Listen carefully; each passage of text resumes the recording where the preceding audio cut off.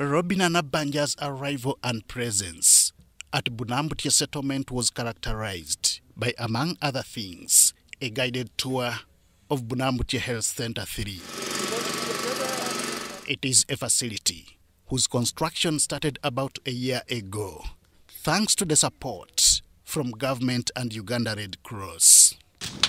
Yes, just done it. Thank you so much. Right Honorable Prime Minister. So, as the Prime Minister, Robina Nabbanja proceeded to plant some trees. Shortly after commissioning the facility, it was all hope for better life of people settled here.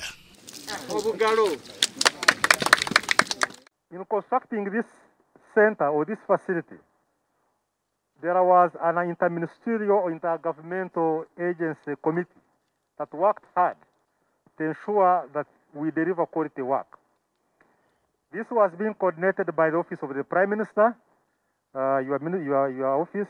We are aware that you people are settled here because of the catastrophe you got of landslides in Bududa, and that government took a decision to resettle you here. We are very grateful that you accepted to come under the orders of the President. But if this was an achievement worthy boasting over, there were some challenges. Residents expressed worry over looming hunger, not just because of harsh weather conditions, but also due to lack of land for farming. The President of the Republic of Uganda, under the office of PM, promised us that after reaching there in resettlement, we will be given 1 acre around our home, where the house is, and 2 acres of land for farming. But we have not received those 2 acres. Bulambuli settlement area faces harsh long dry spell, which always affects crop productions and results into food insecurity and low household incomes. It's our plea that water for production is prioritized for this area by the relevant ministries with your support, Mama. This caught the Prime Minister's attention, prompting her to seek some explanations, which led her into making some directives. There is money, people want land and they want to use it, and because you are waiting for money that you want to clear, no. But we have agreed with them that on Wednesday next week we are giving them the land. Money was sent from the office of the Prime Minister to the local government. Part of the land was cleared. Some members of the community were given 1 acre each, cleared. Then we also gave them the second card of the 2nd acre, which is not cleared.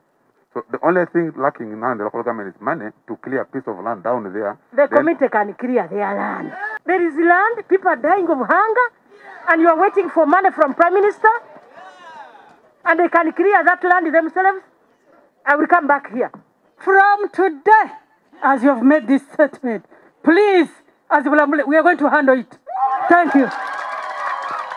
It is a challenge, which area MPs also agree needs to be addressed. The people had been given a less land, 1 acre, but at the moment, I think the Prime Minister has instructed the district, the Chief Administrative Officer, the COW, and the Chairman 5 and other districts to ensure that the people are given enough land. Accompanied by a handful of ministers, Nabbanja tasked them to prioritize the welfare of these disaster victims, something which they answered in affirmative.